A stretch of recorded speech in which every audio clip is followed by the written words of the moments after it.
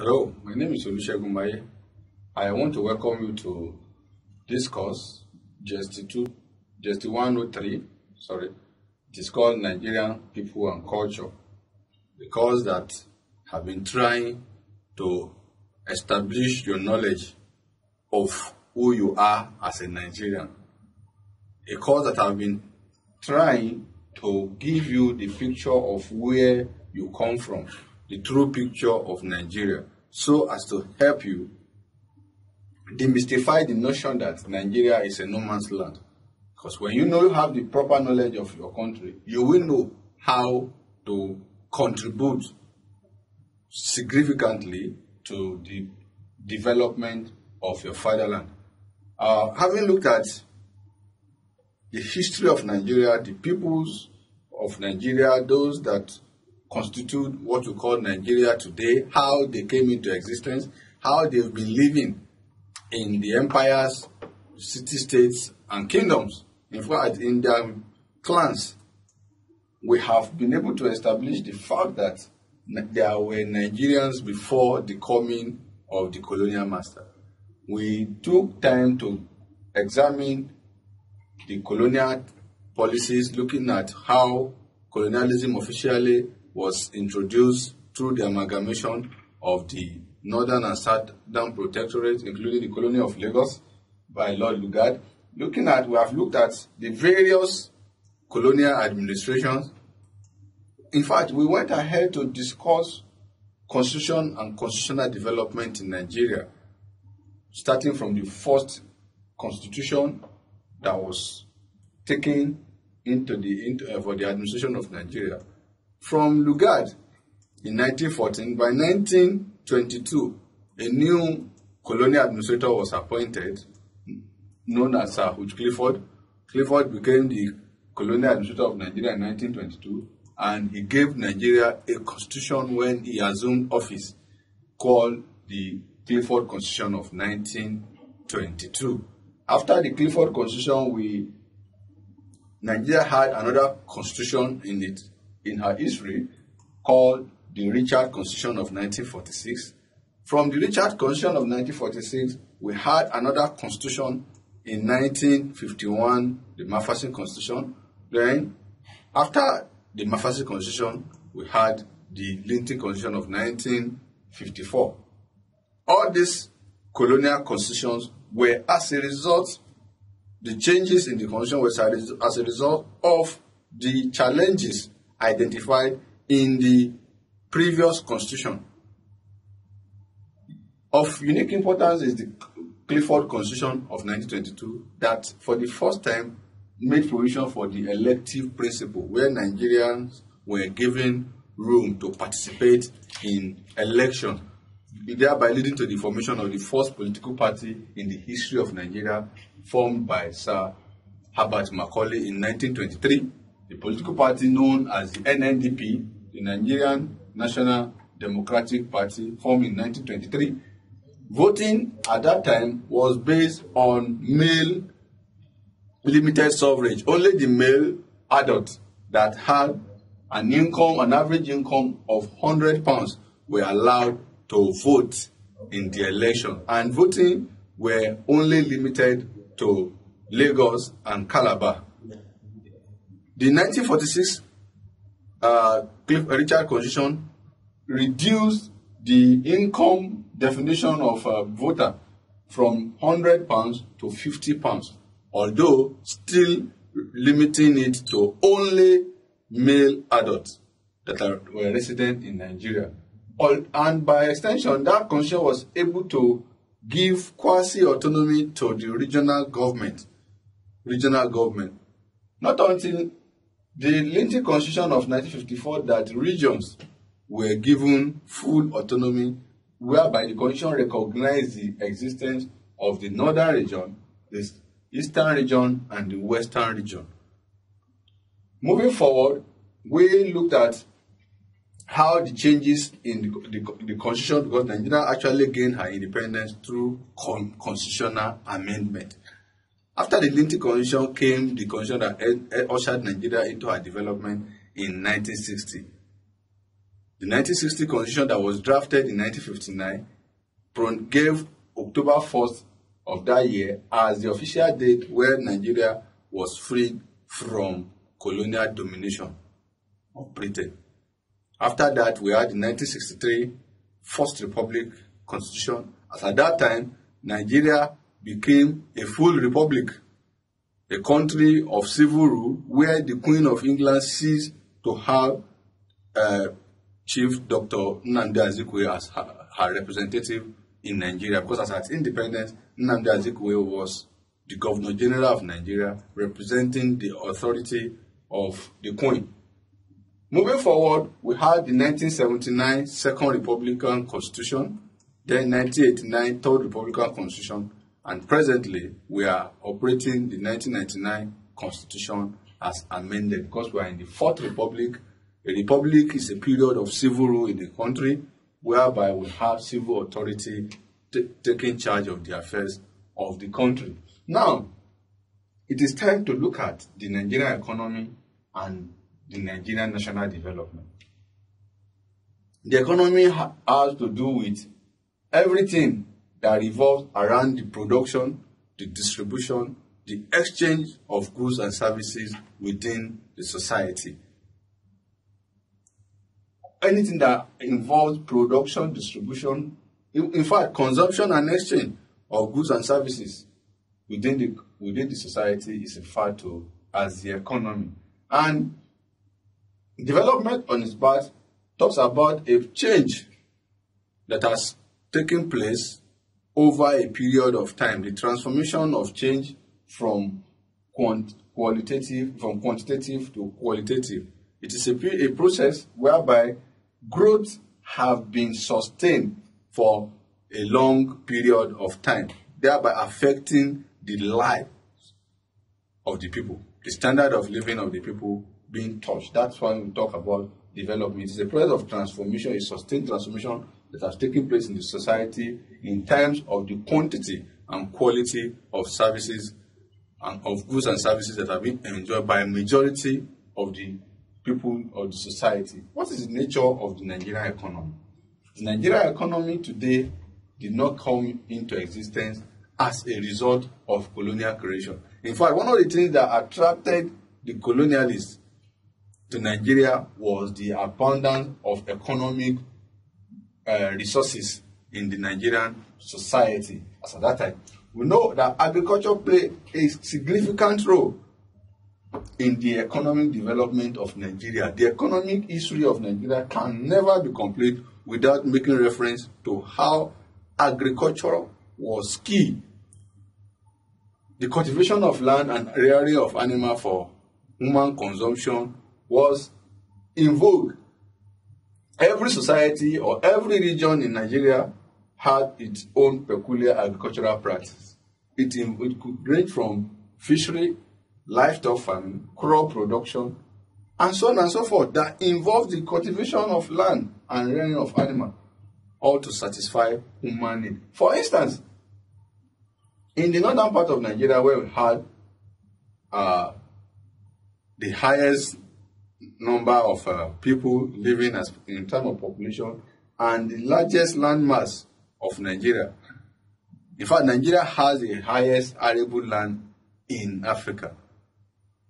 When I mean arable land, because 85% of Nigeria land is support agricultural production. Besides, because we have few mountains and rivers within the hinterland. So the land in Nigeria support the cultivation of both food and cash crops. Food crops like grains, like tuber, root and tuber, any crop that you know that can be eaten directly is referred to as food crop. Take each of the state of the federation, there is no state that doesn't have one agricultural produce or the other.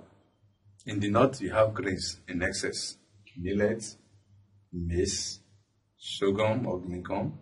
You have them in excess in terms of the support that the land gives to it.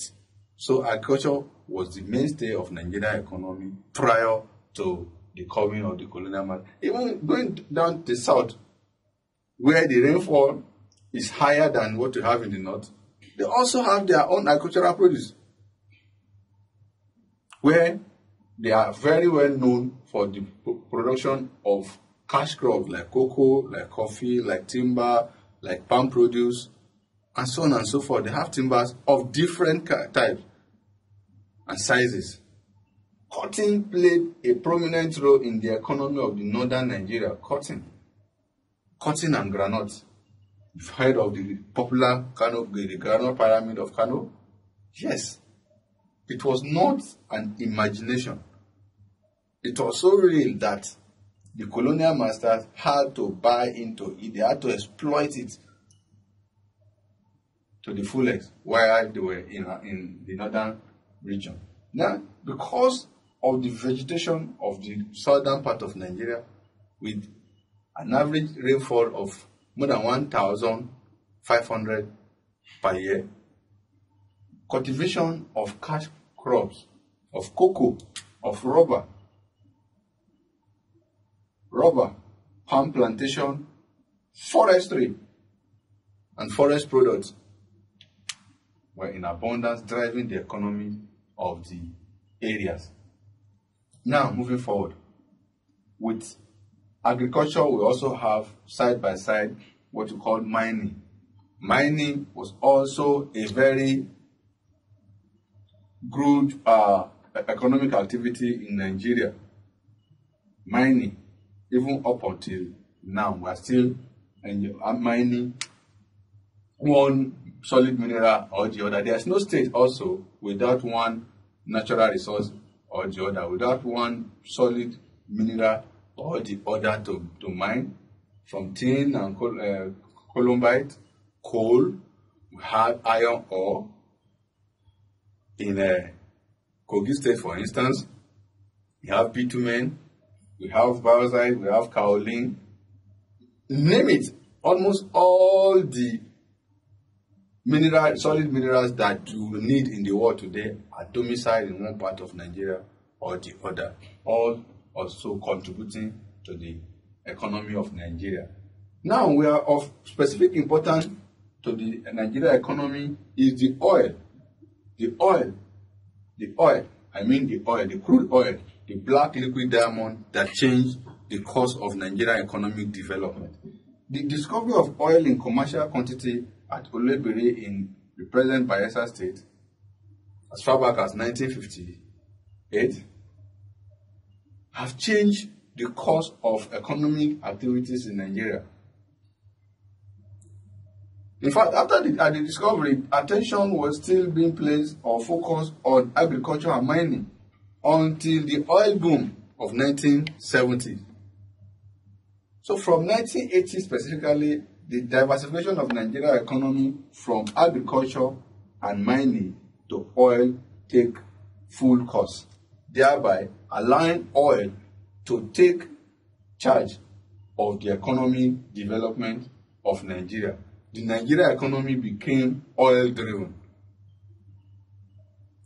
which by extension brought the state in the Niger Delta, the 9 states that constitute what we call the NDDC, Niger Delta Development Commission. The 9 states which include Abia, Imo, Ondo, Rivers State, Cross River State, Delta State, Bayelsa State, and Akwa Ibom State. Akwa Ibom, Edo, 1, 2, 3, 4, 5, 6, 7, 8, 9. Edo State, these are the 9 states of NDDC. These states have now become the center, the nucleus of Nigerian economic discourse, because all we now seek for is to first maintain peace in the Niger Delta region of Nigeria because of the prominence, the resource, the oil and gas that are domiciled in these states play in the Nigerian economy. However, the price of oil is not being determined by Nigeria. It is an internationally controlled price. The commodity is internationally controlled by OPEC. By OPEC, I mean the Organization of Petroleum Exporting Countries. Countries that have the power to export petroleum resources. Now let's look at Nigeria and her development. What are the problems of development in Nigeria? What are the factors that have, in one way or the other, hampered the development of Nigeria? Number one factor is external to Nigeria. The coming of the European powers, what you call imperialism, is the first factor to consider when you are discussing the problem of national development in Nigeria.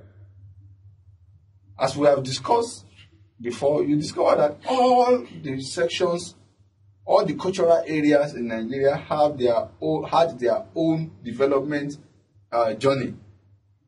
They were developing at their own pace, progressing in their own way, meeting their needs, producing, consuming, distributing, and exchanging the economic goods and services in their own way until the contact between Nigeria and Europeans, thereby altering the course of development in Nigeria. Now, the monocultural nature of Nigerian economy, from agriculture, which employed over 70% of Nigerians. In fact, trading was also an economic activity that has lasted in Nigeria for hundreds of years. May I let you know that before the coming of the whites, of the Europeans, Nigerians were engaged in international trade. History has it that Nigerians in Kanem Borno Empire were exchanging goods as far as Agadez and Tripoli. They were taking their goods as far as Agadez in Niger and Tripoli in Libya. That was an international trade of its own realm, until the advent of colonial masters that came to introduce exploitation. Nigerian economy was such that it was driven by self-sufficiency. Every household unit had its own way of survival. So they were living and surviving, producing their basic needs. Agriculture was at subsistence level, supplying the basic necessities of the family. And the excesses were taken to the village market for exchange. However, when the imperialists came, they introduced what we call the legitimate trade, the trade that changed the history of Nigeria, where agricultural produce were exploited. Nigerians started producing what they did not need and looking for what they need. Two, the nature of leadership in the country. Every society, the development is driven by leaders.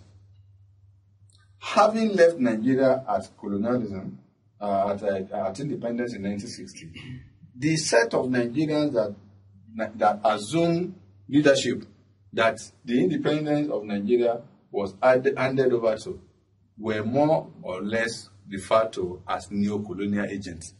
So they introduced policies that further underdeveloped the country called Nigeria. Puppet leadership who will steal Nigerians' wealth and take to the countries that have already developed or that are far ahead of Nigeria in terms of development, were the ones that Nigeria was handed over to. So this leadership were key in defining the level of development and underdevelopment that Nigeria still suffers till date. Then you talk about the internal crisis. Don't forget that the civil war that Nigeria went into as a country between 1967 and 1970 have not even been able to get its cure. The wounds have not been cured from the history of Nigeria. We have skirmishes here and there, the inter-tribal and inter-religious war, inter-community war here and there, all this hindering the development of Nigeria. Then we look at the giant called corruption in its own ramification as one force that have been hindering the development of Nigeria, where grand corruption have helped to underdevelop Nigeria. After the British colonialists, with their European supporters and American aids, have left officially, the Nigerians that we now have are those who enjoy or who survive in grand style corrupt practices, where the state resources are misappropriated or misapplied. Moving forward, they have discovered that the economy, as a very key factor in development, is one that helps to understand the production, the distribution, the exchange of goods and services of every society, in which Nigeria is key in this definition. By now, you have seen the challenges facing Nigerian development. In your own way, the question I will leave you with is, how can you help solve the national development problem of Nigeria? Until I see you next time, I remain Olusegun Maye. Thank you.